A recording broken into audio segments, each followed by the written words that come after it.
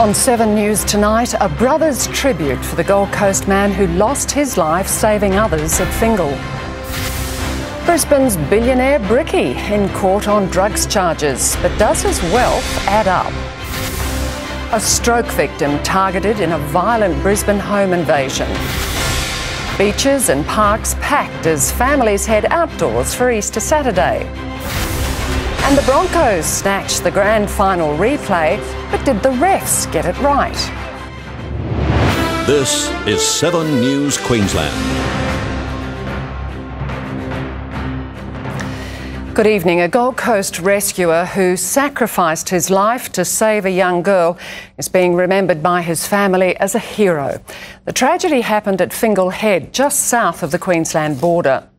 Ryan Martin's heartbroken brother believes the 30-year-old wouldn't hesitate rescuing the little girl again. And Eamon, there are calls for more patrols now at Fingal Head. Yes, Kay, unfortunately, this is the second drowning here in less than 6 months. The volunteer rescuers at the surf club here will be offered counselling before they get a chance to turn their minds to whether there's anything more they can do to improve safety here. The club is desperate for more funding, but they say the focus right now must be on Ryan's family as they make arrangements to lay him to rest. Kay? Eamon Atkinson. A bricklayer claiming to be a billionaire is facing drugs charges after he was picked up in a suspected stolen sports car. His lawyer thought the tradie had mental health problems until he saw a mind-boggling bank balance. It's 3 days since a teenager was last seen in North Queensland and her parents are desperate to know she's safe. Caitlin Earle was meant to be camping with her father over Easter, but on Thursday morning she disappeared from the family home. Police believe the 15-year-old from Claremont chose to leave, but officers have no leads on her location. Anyone who knows where Caitlin is should call Crime Stoppers. The body of a missing nurse has been found in outback South Australia. 56-year-old Gail Woodford was allegedly abducted from her home in the early hours of Thursday morning. The four-wheel drive she used as an ambulance was found outside a home in Coober Pedy yesterday. Police have interviewed a male suspect who will appear in court on Tuesday. Security forces across Europe have stepped up after accusations of missed opportunities and bungled intelligence operations in the lead-up to the Brussels terror attacks. There have been more arrests and new terror plots foiled in the past 24 hours, but key bombing suspects are still on the run. Okay, after Salah Abdeslam was arrested last Friday, he was interviewed by Belgian authorities the next day. A transcript of that 2-hour interrogation has been leaked. Abdeslam was asked about his movements in Paris on the night of November 13. He has downplayed his role in the attacks, saying he was following instructions. But officers did not ask Abdeslam about any future plots. Officials tried to interview him again after the Brussels attacks, but he refused to talk to them. Questions are being asked about whether Belgian authorities have once again allowed a crucial moment in their terror investigation to slip through their fingers. Kay? Kath Turner reporting. Easter holiday motorists are being urged not to leave it to the last minute to fill up for the journey home. Chris Campy, so far petrol has been pretty reasonable, but that could change.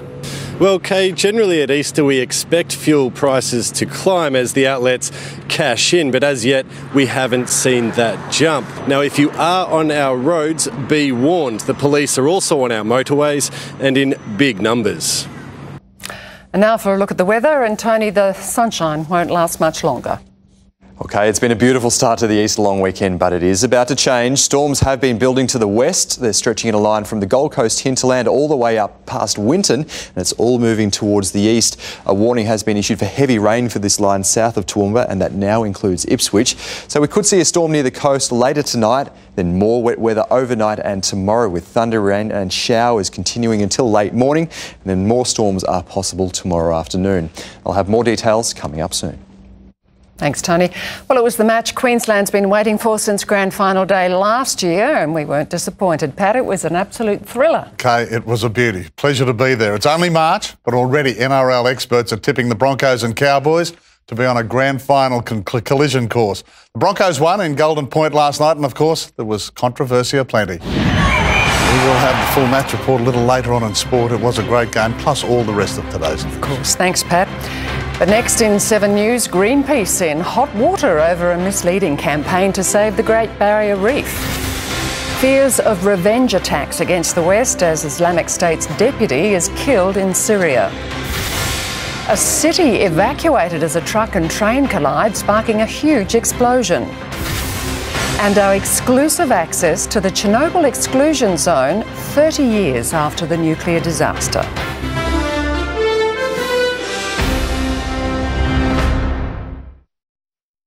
Now you can watch 7 News live on your mobile with +7 Live. Wherever you are, you're always connected with 7 News and +7 Live.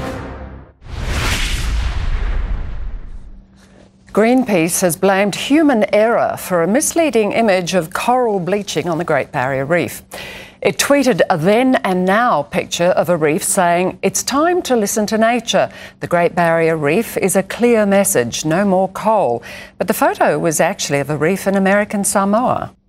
Federal Environment Minister Greg Hunt says Greenpeace should use the money raised from their negative and deceptive fundraising campaign to buy themselves a map.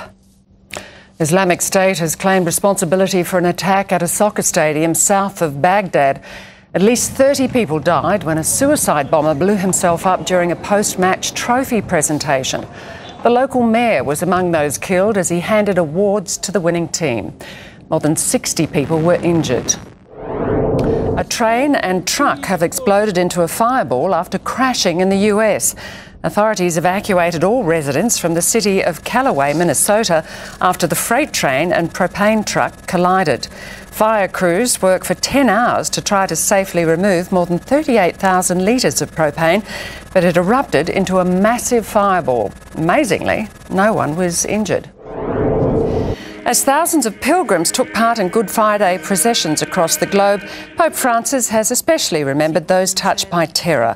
During a special Easter service, he condemned acts of terror carried out in the name of religion. In expressions of fundamentalism and in terrorist acts committed by followers of some religions which profane the name of God. Security across Rome is heightened as the Italian capital prepares for an influx of tourists over Easter. Still to come in 7 News, convenient or too costly? We weigh up the pros and cons of home doctor visits. The court sequel to a neighbourhood dispute that left a Gold Coast man in hospital. The little dog that took on a Cairns croc and won. And the new service delivering what you want, whenever you want, with the touch of a button.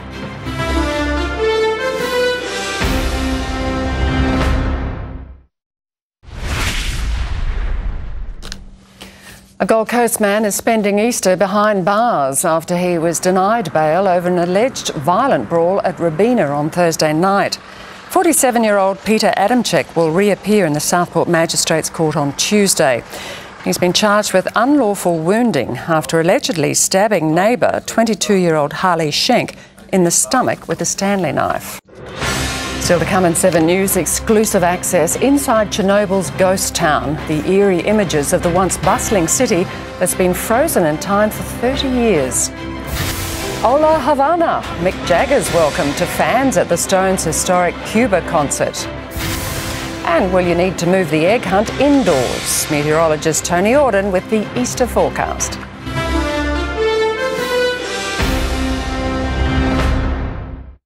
The breakfast show that pulls no punches. I wanted to do that for so long. Start your day with a laugh. Weekend Sunrise, 7 a.m. on 7. A man will stay behind bars following his first court appearance over bombs and maps discovered in a Pullen Vale home 2 years ago. Daniel Fing allegedly stockpiled weapons and the same explosives used in the London bombings. The 32-year-old didn't apply for bail. He'll be back in court next month.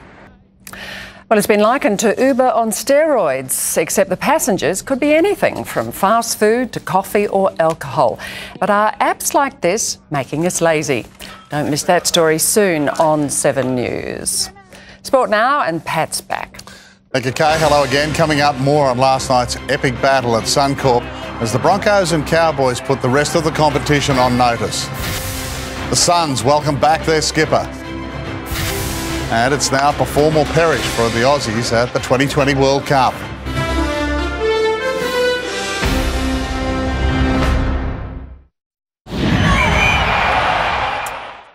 Anthony Milford has told 7 News he still has plenty to work on before being mentioned in the same breath as Jonathan Thurston. While the Roosters are chasing their first win tonight, the Titans claimed a controversial thriller in Canberra, and Wayne Bennett still hates Golden Point and had a crack at the Cowboys' tactics. Australia produced their best performance to stay alive at the 2020 World Cup. The skipper's runs and Faulkner's 5 wickets clinched victory over Pakistan, setting up a sudden death clash with India to make the semis. There we go, Kay. That's our sport. Thank you, Paddy. Now, tomorrow night, a Sunday night investigation, freezing yourself to good health. Everyone freaks out on their first time. The celebrity-led worldwide rush to snap freeze the ageing process. What woman doesn't want to do that? Ready! They're enduring temperatures that are out of this world. More and more people are becoming aware of the benefits. But some say there's a natural way. Arthritis, MS, diabetes, mental illness, depression. And others warn this apparent fountain of youth can be a chamber of horrors. She got in. Is she breathing? No, she's dead. She never came out. And take one. Bastard. A music master. I never said that. You never said that? No. Lauded by the world's best. I never ever thought I was a rock star. Thought it was part of the act. On his notorious introduction to Australia. Early on, they were a bit rowdy. That all makes good legend, you know. And the strange way he came to love the place. I'm not going to say more. Finance and Fuelcast are next, plus Uber for anything, food, drink, even alcohol. But has it gone too far? And storms are moving in from the ranges. I'll have the details and your Easter forecast coming up next.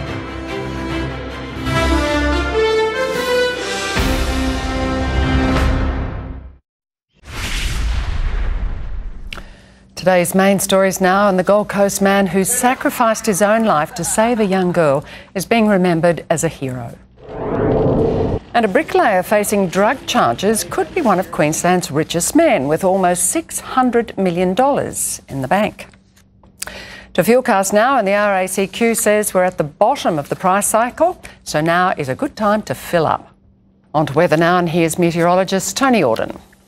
Thank you, Kay. Hello again. Our run of sunny weather is just about to come to an end, with storms moving off the ranges this evening. Checking the radar, not too much on the way towards the Gold Coast. The main area of interest is here, moving towards Greenbank, Ipswich and Wivenhoe Dam. A severe thunderstorm warning is current for heavy rain in that area, with similar conditions persisting until about Thursday.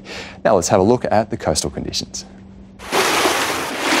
Thanks, Tony. Well, we're all Queenslanders, but should the North be separate? There's a new push for a referendum to split our state in two. North Queensland MPs say it could go ahead within 18 months. That story in tomorrow's Sunday Mail. With Rod enjoying an Easter break, that's all from us this Saturday. I'll have updates throughout the evening, but for now, from all the team, have a very good night.